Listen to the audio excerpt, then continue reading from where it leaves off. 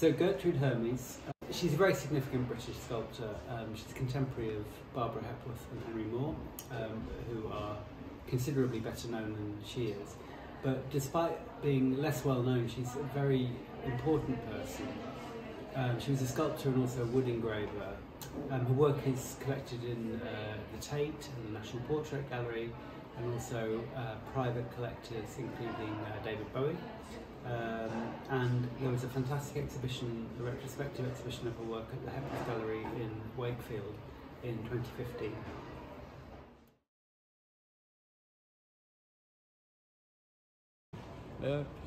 I was the first year in the boys' school, and the girls' school wasn't completed when I first went there.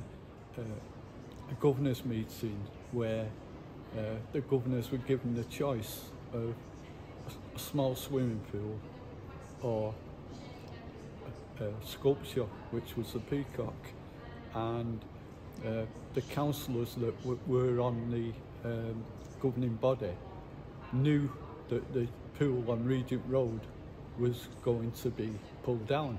We got a pool, but in Clarendon that covered the areas. A lot of people keep asking me, is it a rumour? Why didn't you go for a pool rather than a peacock? The school eventually had to merge with Windsor. Salford College took over and eventually sold the land, and the peacock disappeared.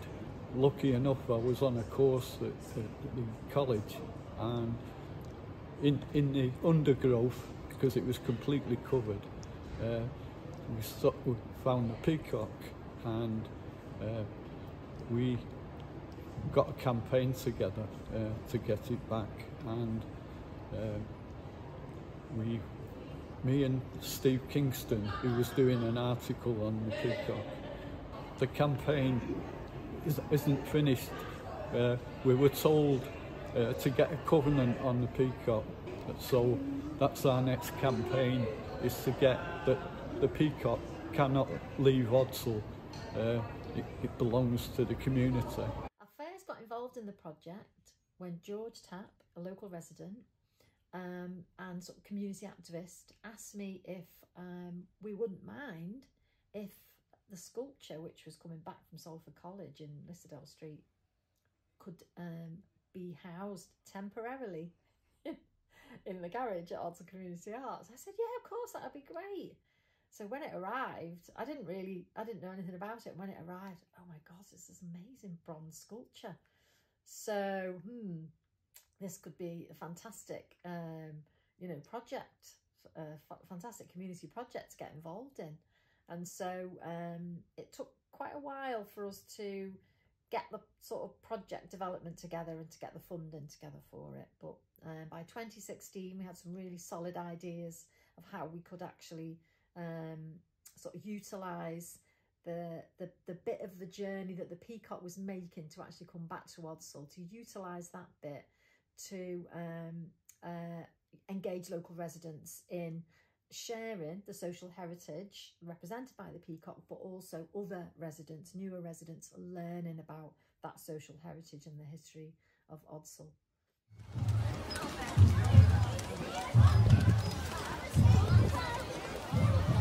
We're not going to get in front of these guys.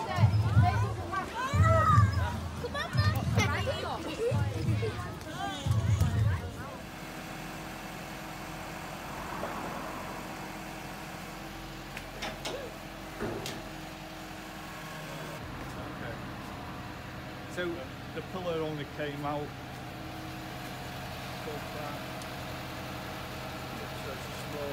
originally it was a big one and it got made smaller.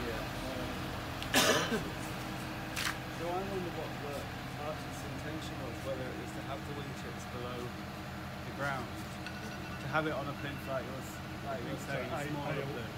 Yeah. Because obviously we've got the issue of stability and security. You mean there was a tube with that in it? Yeah, that's been cut off, hasn't it?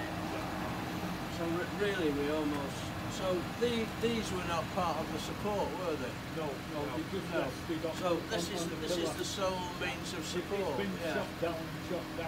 Yeah. So what we need is a tube that is roughly, well, round about the same diameter. So that would fit in it, and then weld round it. And that tube should have a plate on it. Yeah. And that plate should have a bolt at each corner. Yeah. And that would. And if you wanted just to keep the plinth the same height, all along, that would have to stick up quite a bit.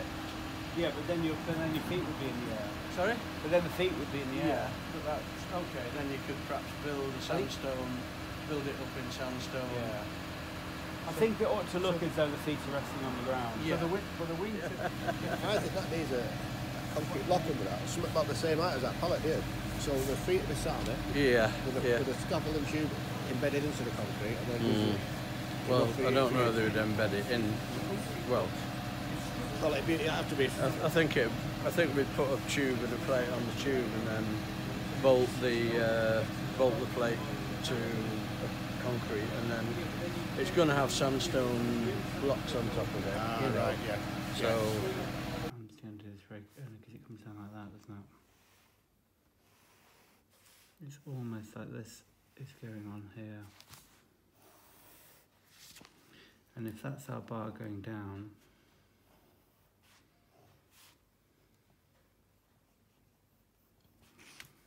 the question is whether we want the toes to go up like that. Well, they want to stick up.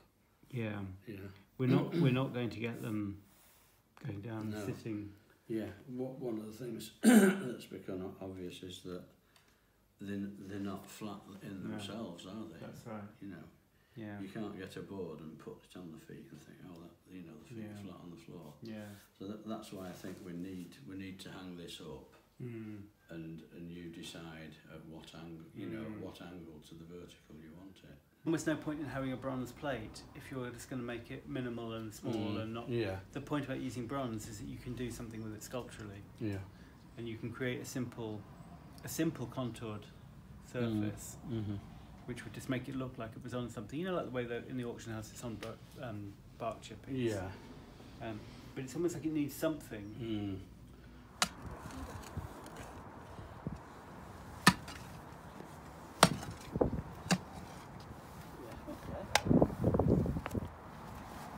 Have you got any spoil, Peter? Sorry? Have you got any spoil in there that you want to get rid of? Well, it can stay there. Yeah, fine. Good. My concern was flower beds, deep tilth, soft, but this isn't. So No, I'm happy. no. Yeah.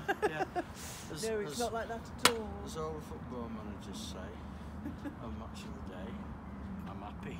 You're happy?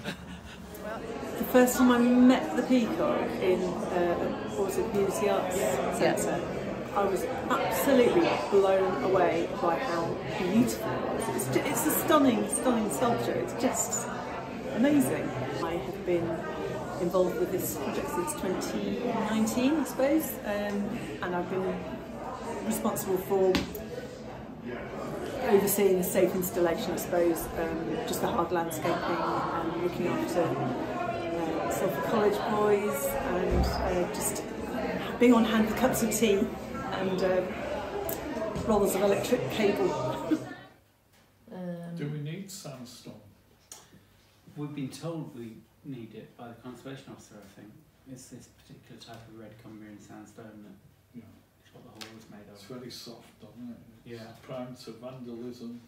Well, but it's only a decorative finish, it's not... Yeah, no, if somebody's going to carve their name in it. And if we can get a builder to do the whole of the concrete without the sandstone, that would certainly help with the budget. Complete, that they put the base in, concrete in, and then the rest is done. So they just move in and do it. Because some of these companies will have that much concrete paid for in a wagon that's going to be dumped. If we get the right company, Joe, have you any idea when your slot will be? Well, there's a big project going on in there at the moment, which will be finished, I think, by mid-February, and then I'm away for a week. Yeah. Well, let's aim to move it. If we said early March, does that sound all right? Brilliant. Yeah. Okay.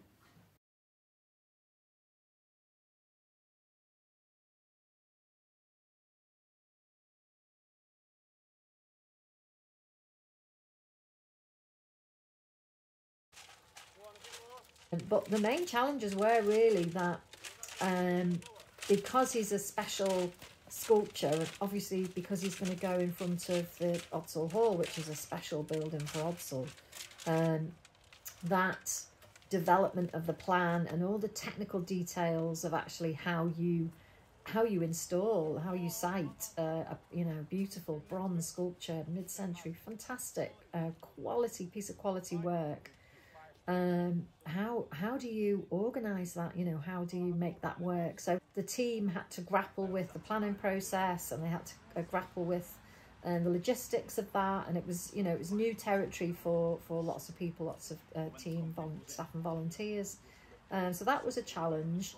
The time scale that we eventually worked to was a challenge in itself, because everything that we had to do we thought we'd do in 6 months, and actually it turned out 8 times as long as that. And obviously the pandemic was during the middle of that, so nobody could plan for that. Before we start doing that on here, put that on there. Just throw my level in there. Yeah. You said you won't mind. No. There you go. Yeah. So just on top of that pile now. So if you two just continue doing that for me while I get this level. Eddie, you'll need bits of wood. Don't stand on. As a sculptor, it's really interesting to approach another sculptor's work with this sense of honour and responsibility to restore it back to its original state.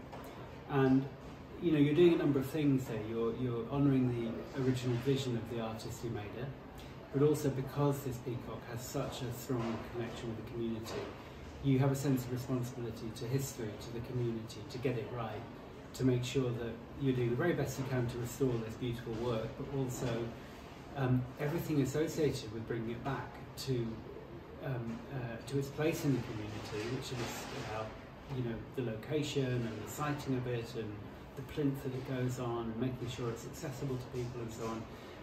It's about doing the very best job you possibly can. And one of the things that's interesting and a challenge is that you have this sense of responsibility to another person's vision, and that person is no longer around to ask.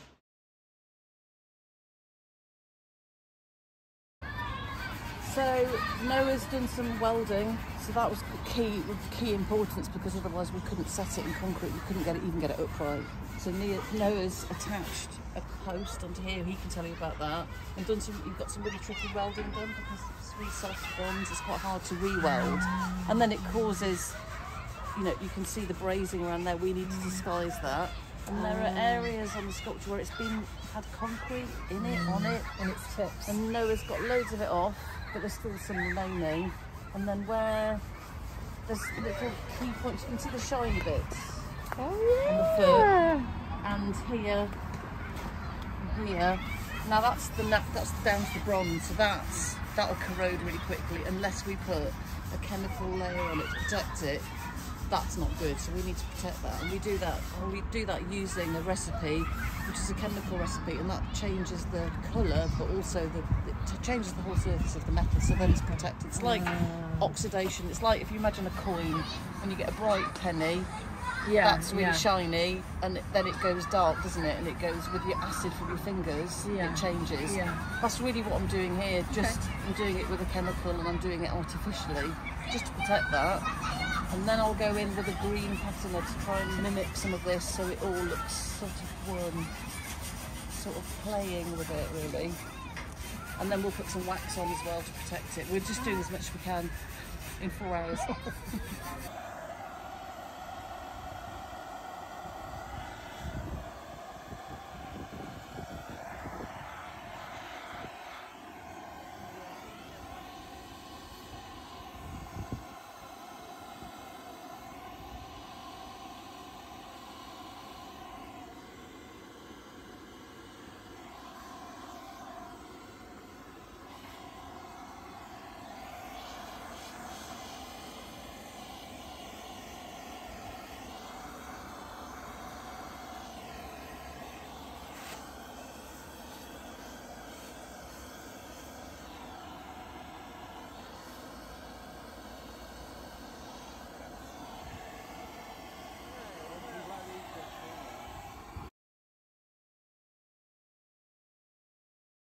We first started this project and so it's taken us quite a while. But no actual time will be revealed, certainly not by me.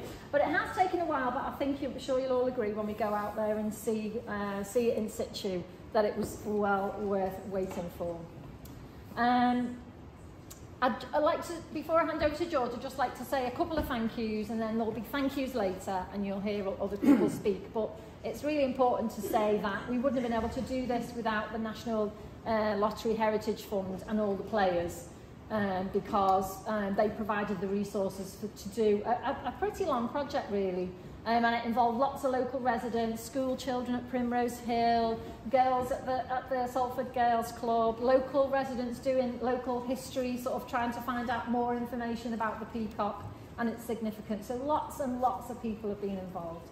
If you are involved and you don't hear your name said out today, I'll be at the end of the M62 after this, so if you want to come and see me down there, you can come and say, hey, anyway. Okay, so it's been a very, very strong symbol, and it's the perfect segue to pass that over to George, who knows all about the things that you need to do if you want your community to be strong. So George has been our spiritual guru on this project, and he was in the first year of Ordsall High. So George, please put your hands together for George Tapp.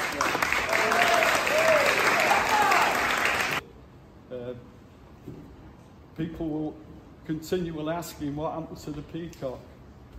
Nobody knew.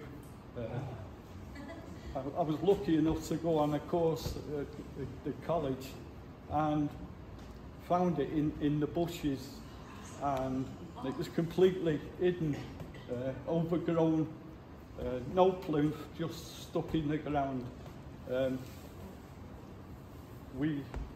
A number of us went to the college and asked the secretary for the name and address of the principal, and she said, why do you want it? So I said, we want to report a crime to the police and name the principal. But within 2 days, we had a meeting with the principal, and we apologised and offered to return the peacock. All these need to be brought back. The symbols of the community that was given for the workers on the docks. The peacock is a symbol. It's become a symbol and a landmark, and I hope it stays here as long as we can. Yeah.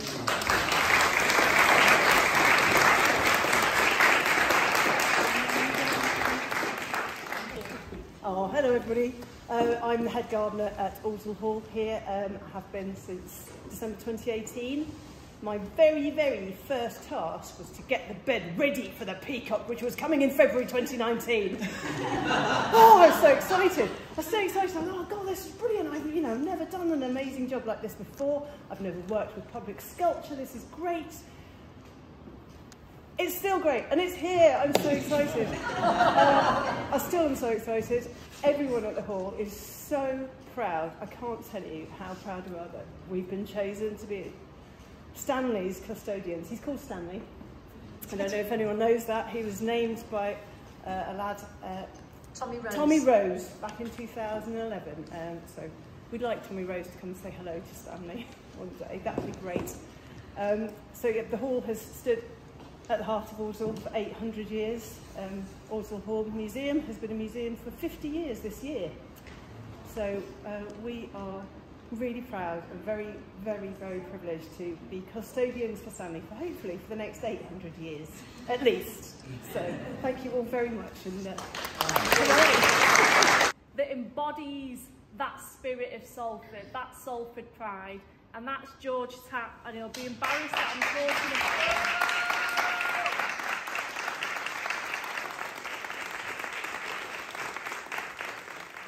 And I always think from the first day I met George, he's one of the most decent, principled people I've met. But there's one thing that George still does, and he's done over the years, is that he celebrates everything that's happened in our community. all the good things and even the difficult, painful things, so that we all know what our history is and we can be proud of it and we can tell our children for generations to come, not just to tell them about their heritage, but to inspire them that when times get tough, there were people that went before them and fought for a better life. So I just want to say thanks, George, from everybody for being part of this project and working so hard on it all. We're all dead proud. I'm going to get stamped. Like a parachute. Have we got 4 corners? I've got a corner. You got a corner? Yeah. Everyone ready? Which one? Yeah.